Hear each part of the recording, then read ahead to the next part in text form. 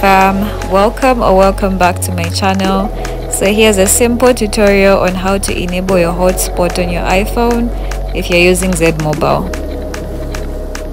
The steps are quite easy and straightforward. So on my control center, the personal hotspot is disabled. I'm not able to access it.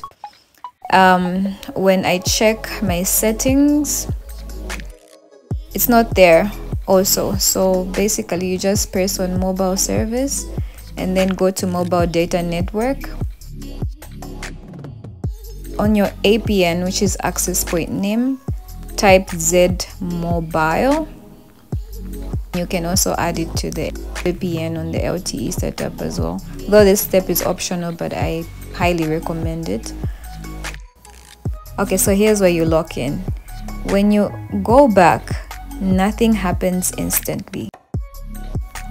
If you drop down your control center, the personal hotspot will still be off and inaccessible.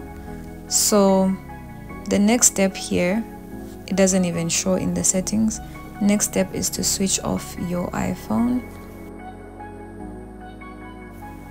When it's back on, you can check your control center and notice that personal hotspot can be enabled.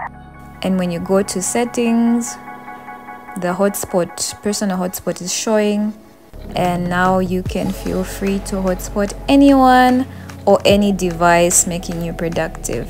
Thank you so much for watching this video. Feel free to like, comment and subscribe. See you in my next video.